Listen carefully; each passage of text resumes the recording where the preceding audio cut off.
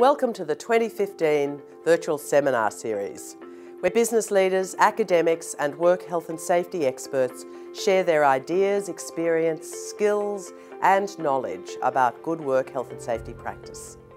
Hello, I'm Anne Sherry, Chair of Safe Work Australia, the national body that develops policy to improve work health and safety and workers' compensation arrangements across Australia.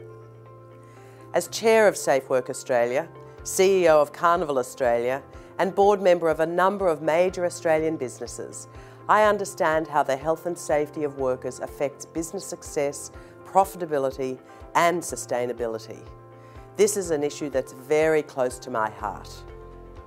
Work health and safety should not be a box-ticking, bureaucratic exercise that detracts from the real work of getting the job done. In fact, workers' health and safety and business success are codependent and so inextricably linked that neglecting work health and safety can drop your organisation's share price or hit your profitability.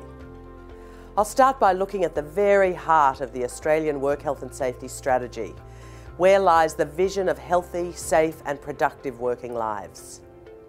The idea that productivity, business success, the bottom line is directly linked to good work health and safety is not new, but it's one that some businesses struggle to put into practice.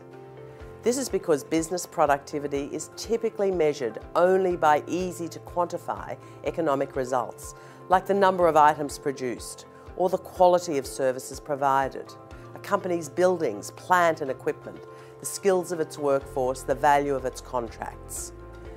These measures of an organisation's success are great, but they don't take into account two things: the cost of poor work health and safety and the return on investment of good work health and safety.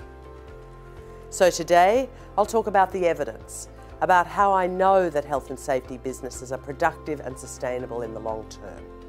We know that in Australia, the total economic cost of work-related injuries and illness is well over $60.6 billion each year. Or to put it another way, these human tragedies waste 4.8% of our gross domestic product. Evidently, poor work health and safety is expensive. If your workers become sick or injured, you lose production time. You have to pay for sick leave, overtime and backfilling. There's possible damage to your equipment and plant. Your insurance premiums may go up, and you may have to shell out fines or penalties. Not to mention the harm that a prosecution could do to your reputation. And let's not forget that poor work health and safety practice can lead to legal sanctions and reputation damage, which in turn lead to the loss of business opportunities and access to key suppliers and clients. So, if the cost of poor work health and safety is so high, then it follows that by improving work health and safety, we avoid these costs. That alone should be a reason to invest in better work health and safety. But this is only part of the benefit we see. Not only can we avoid unnecessary costs, we can actually make businesses more productive. And the data supports this idea.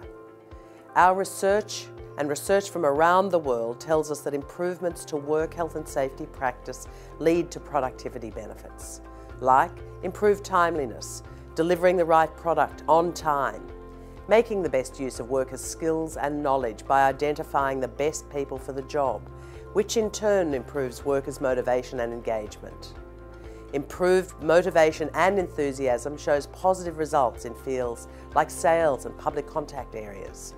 And improved work health and safety practices improves performance, for example, by reducing errors and increasing innovation. Recent cost-benefit analysis studies from the European Union demonstrate a 220% return per employee per year when investing in work health and safety. In the United States, a study in the construction sector found that 43% of businesses achieved faster project scheduling through improvements to work health and safety. 51% achieved a higher project return on investment. 2/3 of companies found that work health and safety improvements gave them a competitive advantage, like an increased ability to contract new work and improved project quality. Furthermore, businesses that measurably and visibly treat their workers well build their public reputation by leveraging the potential of corporate social responsibility. an idea that's becoming more and more important in the eyes of consumers. So, this kind of attention to work health and safety has a knock-on effect to a business's public reputation, and an improved public reputation draws in new customers, ultimately improving the company's value. As investors begin to take more account of these elements of a business's performance, companies are finding their work health and safety performance does matter on the stock exchange. If the market has concerns that poor health and safety performance may reflect poor management more generally, this can harm share prices. So the main value in investing in better work health and safety lies in the broader strategic and longer-term benefits it can bring. The important question now is how. How can business do this? Well, there's strong evidence that business outcomes are improved when organisations address work health and safety risks along with other business risks.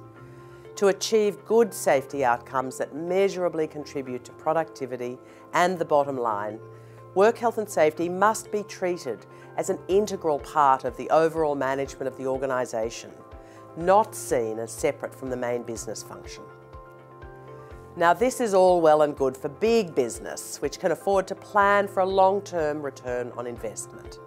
For small business, the time frame for investment payoff needs to be fairly short. Investing in something that will pay off in, say, 5 years may not be particularly compelling for small business owners. And it's here that the role of supply chains becomes evident. Within the supply chains that support small business are big players that can be a major influence on the small ones to improve their work health and safety. Not from an enforced compliance perspective. Instead, big players can expose small to medium enterprise owners to innovative processes, capability and expertise. And risk management is also a key part of how businesses can improve. Small, medium and large businesses can all benefit from managing risk well. There's evidence that companies which manage their risks well, including their health and safety risks, perform better financially than those that do not. Work health and safety must be treated as an integral part of overall management, not seen as separate from the main business function.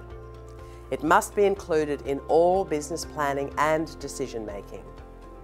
Work health and safety and quality systems must also be well integrated with the broader business management and planning systems, and must feed back into those with suitable metrics to allow business leaders to judge their performance. Now let's come back to the Australian Work Health and Safety Strategy's vision of healthy, safe and productive working lives. Clearly, this vision is not just an aspirational declaration.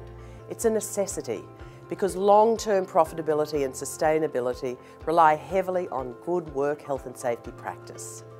Business not only can build healthy and safe environments for their workers and be productive, they must do so or risk failure. So to sum up, there are 3 take-home messages that I want to share with you. Good work health and safety brings benefits that outweigh the costs to productivity, quality and innovation. Poor work health and safety can compromise a business's reputation and damage its share value or profitability.